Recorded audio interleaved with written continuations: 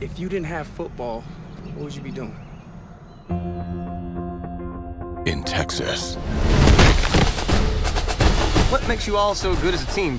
I'd say our discipline. High school football is king. What makes us so good? Me. But in 1988, Carter has in fact been forced to forfeit their final 3 games due to an ineligible player. You say he passed. His report card shows he passed. But the URL say he failed. one team had to fight These young boys should not be punished for some grown man mistakes. just to step on the field. My staff and I will fight as hard in the courtroom as those boys fight out on the field. Welcome to Carter High, one of the best high school football teams ever. So you think this has something to do with the school being predominantly black? If this school was mostly white, none of this stuff would even be happening. Nothing worth having is gonna be easy.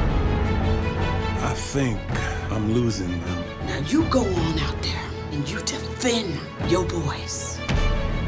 Football is about making good decisions, and gambling don't build character. So what are we supposed to do if we can't practice? You stay focused. We're waiting on a phone call to see exactly what's going on. Attention, faculty and students. I've just been informed by the Dallas superintendent that our football team has been reinstated into the playoffs. I'm back in this bitch with a vengeance, and no, I'm not here by mistake. I'm hungry, I'm just here to eat, and I see it's a lot on the plate. Charles S. Dutton, Vivica A. Fox, Pooch Hall, David Banner. I want y'all to know there's this little thing called destiny.